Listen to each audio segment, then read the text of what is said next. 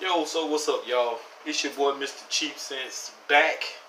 I tried to make this video earlier before I went to work, and I got interrupted by housekeeping. They had came and cleaned the room, and then for some odd reason they never have the linen when they come back to clean the room. So they leave, they come back later and disturb me while I'm trying to sleep and stuff like that. So the video was going, it stopped. I paused it whenever they came to the door, so I just want to start it all the way back over. So first up, instead of me doing what I'm supposed to be doing and getting my behind ready to get on this road to head to Alabama, I'm here making a video for you guys, which I don't mind. It's what I do. So the fragrance I wore today is from the house of Rassasi, and it is Daarej or Daarej, Porom, however you say it. But you'll know it when you see the bottle. I'm pretty sure everybody knows about this by now. Very nice fragrance. Super sweet, smelling it straight off the rip, out of the bottle and on your skin, the initial sprays. The dry down is a little different. It's been compared to Valentino V, and I do have a sample of that, and it does smell like it on the dry down. The opening, they are not similar at all. I sprayed it on my hands earlier. I sprayed the Rassasi on the right hand and the Valentino on the left hand, and the openings were different. The dry down is where they start to get closer and closer together or alike, which is fine. And people were telling me that I don't need Valentino V because I have this one now. And I agree. But I'm going to tell you what else this kind of smells like. Except that fragrance is a little spicier. And I should have grabbed it before I sat down.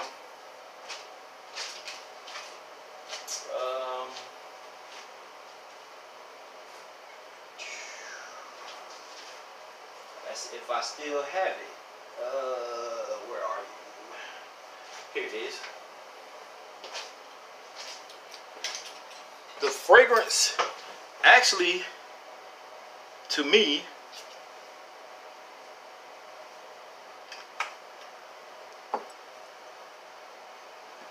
actually, I am wrong about that one.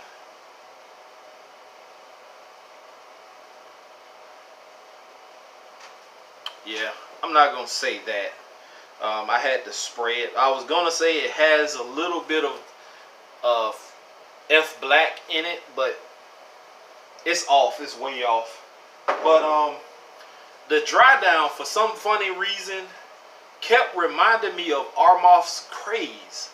I don't know why. I kept, on the dry down, I kept getting like this almond, slightly sweet vibe. It's nice, but I didn't like Craze. I did have it, which is supposedly a clone of Pegasus. I just didn't like it. It didn't wow me like people said it was going to do. That's why I sold it. So, but this one is very nice. I got maybe 2 hours of projection out of this one. Strong projection. Not super strong. It was, I'll say, moderate projection. About 5 hours of longevity. I did find myself having to reapply this one. I did get a few compliments today. People said I smelled nice when I was on, I think, on the 6th floor. But not a bad fragrance. I really like this one. It's pretty cool, and it's purple. My sister loves purple, the one that's next to me. But very good fragrance. Next up, I had a package come, and it is from Miguel Gomez, and I think this is due to a trade that we did. And the fragrance that he sent me is I'm guessing this is like a 30 ml or something like that. Homage Reflection Man. And I can't tell you for certain that this is what this is, because I mean, I've never smelled any of those homage fragrances to even tell you. But I will say that if this is what it is, this is nice. This is very nice. I like this one a lot. And I'm actually going to take this one on my road trip to Alabama. I like this one. Very much so. And last but not least, I did, since I got off a little early, stop by TJ Maxx just to see. I had already been in there the day before, and they didn't have jack shit in there. So one of the things I picked up was some beard oil. I paid $5.99 for it. Let's see. Yeah, $5.99. And the fragrance that I bought was $14.99. So the total for both of these was $22.45. And this is the beard oil that I bought just to try it out and see what happens. I have some beard oils, like the little sample packs, but they don't last long. So this one has argan oil, lavender, and coconut oil. And it's supposed to soften and smooth your beard. So I'm going to give this a try. And the fragrance that I picked up was just a 30 ml bottle of Abercrombie and Fitch for $14.99 for a 30 ml. So that's not too bad. I mean, if it would have been like 10 bucks, 12 bucks, you know, something like that, I would have been more ecstatic. But 15 bucks is not too bad for this. And I don't think I've smelled this one. I've smelled First Instinct, and I have the other one. I can't think of the name of it, but those are pretty good.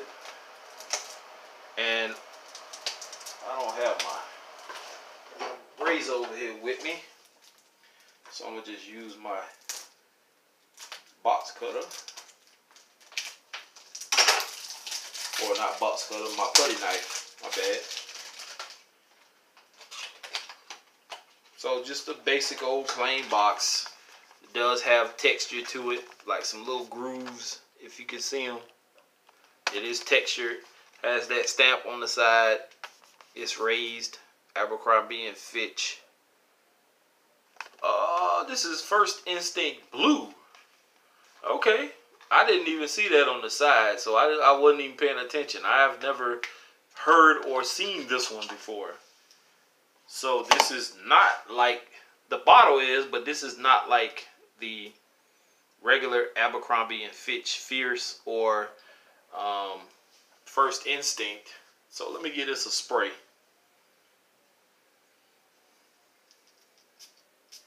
It's not a bad atomizer. Oh, that's nice.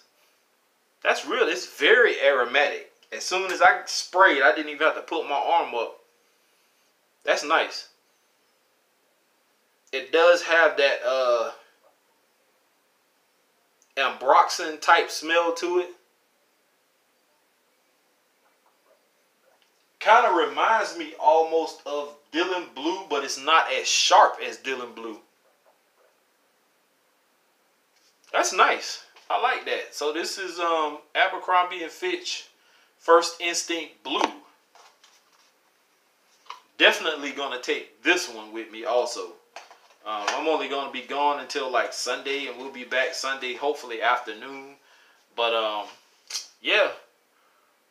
So that's two I'm taking with me: the Homage Reflection Man and the First Instinct Blue. That's nice. That really is nice. It's not as sharp as Dylan Blue is. Dylan Blue can come off a little bit sharp, a little bit strong if you overspray. That's nice. This one is very nice. That's not bad. I like that. That's very good. Very, very good. Two other fragrances they had in there that kind of shocked me, because I've seen other stores have found, people have found this one particular fragrance for way cheaper than what I seen it for tonight, and I almost gave in to the pressure, but I couldn't spend that kind of money for those two fragrances. One of them I saw once before around Christmas time or a little after Christmas, and it was 1 Million Privé, the 200 ml bottle, which was $80, which was a steal, because you could have got you get four 50 ml bottles in that one 200 ml bottle, or two 100 ml bottles, which is a great deal. I passed on it, and when I finally gave in and wanted to get it, of course, what happened as always, it's gone. So I haven't seen Privé in a long time around these parts, unless I go to like Ulta or Belk's or something like that, but I'm not going to pay that kind of price. Tonight, I seen it again. They had two 50 ml bottles of 1 Million Privé, but they were $49.99, and I had it in my hand for the longest, and you know, after I paid my bills and reinstated my license and all that stuff, I didn't have much left, and I was not finna spend my last, you know, whatever money on buying cologne. So I put that one back, and they had Jean Paul Gaultier's Le Male in the navy. They had two canisters of it, and it was $59.99, and I just couldn't do it, man. So the 1 Million Privé was $49.99. The In the Navy was $59.99, and I just couldn't spend $60. What is that? Well, like $110 I would have spent for those two, and I don't. And I even stood in the store and I listened to Steven from Redolescence talk about the fragrance, because I know absolutely nothing about In the Navy. I know about Le Male and Ultramel, but the In the Navy and all those other flankers, the Popeye, Eau Fresh, and Superman and all that stuff, I don't know nothing about those except for what I've heard people talk about. And when I listened to Steven talk about it, and he said if you already have Dylan Blue and, you know, other fragrances like that with the Ambroxan and all that, he said you might not want to get that one. So I have Dylan Blue sitting on the shelf. I'm cool. I passed on that one. But that Privé, I wanted it so bad, man. And I just, like, I can't pay $50 for that when I know I can get it cheaper somewhere else. So I'm going to hold off, and hopefully they stick around for a while, maybe get marked down. You guys out there, man, you guys have been finding some gems. I'm telling you, man, like Aqua de Parma by my guy from, what is it? TG or something like that. I'm sorry if I, you know, messed up your name, but he said he found Aqua de Parma for like $12. And then my guy over at Scent Nation, I think he found one not too long ago, and his was kind of inexpensive also. Like, you guys be finding gems. Somebody else I saw, I think on Facebook, found, what did they find? They found something that was cheap as hell, and I can't remember what it was, but like, it's crazy, man. You guys are finding these fragrances for these prices, and when I go to Marshall's or my local TJ Maxx, I can't find deals like that. That's ridiculous. But, you know, it is what it is, man. If it's meant for me to have some of these fragrances, then I guess the good Lord above will make it happen for me. But right now, I'm just focused on trying to get you guys the best content I can get you, and make sure I maintain at the same time. I can't go broke trying to buy fragrances to try to keep up and stuff. I can just use what I have for now to try and, you know, come up with different video, I'm so ready to just go, man, and get this trip over with. Ideas, fragrance ideas and combinations to put together, sample videos, side-by-side comparison videos. I need to start doing top 5s and top 10s and stuff like that. I need to do more of that type of stuff. So, for now, I'm just going to try to use what I have. And, you know, if I get some stuff in trade or if I end up selling some stuff, then cool. But until I can find deals like you guys have been finding, I think I'm going to back down a little bit. I'm not going to be spending that kind of money, $50 and $60 for stuff I know I probably could find cheaper somewhere else, or just wait until it gets marked down. But here, when people see good stuff like that, it don't matter whether it costs 60 or 70 or $80, they gonna buy it. Which it hurts me in the long run because I'm sitting back waiting for it and it's gone. Like I was waiting on Bulgari Atlantique. They had like 2 or 3 of them here, and they were on the clearance table, but they were still, you know, like 40 something, $50, and I was trying to weight them down, and people bought them. Luckily, I went to Marshall's in Jacksonville, Florida, and ran into one. It was like $36, I think it was, and we jumped on it. So with that being said, I am out of here, guys, and as always, here's to smelling good. Peace.